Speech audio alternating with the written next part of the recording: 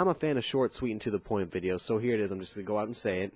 You need to take an anime and completely redo it. Not just the ending. I'm talking about the entire series. So, for example, maybe you had a manga that got an anime adaptation, but you were disappointed with the adaptation because it didn't stick to the manga storyline at all, or the characters were different, or something like that. So you just take, and maybe you can make it a manga too. Maybe it's an anime that went to a manga that you bought, or something like that. So just take a series that you would completely, fully redo, and list why you would do it and how would you make it better. So there you go. Good luck out there. Yep. All right. So check you guys later.